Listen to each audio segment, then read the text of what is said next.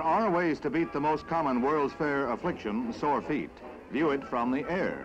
You can take a helicopter sightseeing tour, or stay closer to the ground and still get an aerial view.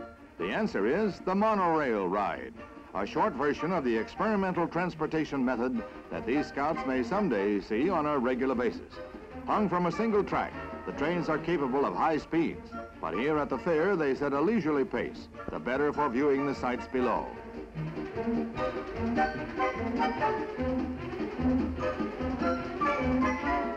This same type of transportation is in use in Tokyo. It was built for the Olympic Games, and in Seattle, where the overhead cars ran to the fair site there. This one in New York gives you an unparalleled view of the amusement area, a section of the fair that has been enlarged since last year.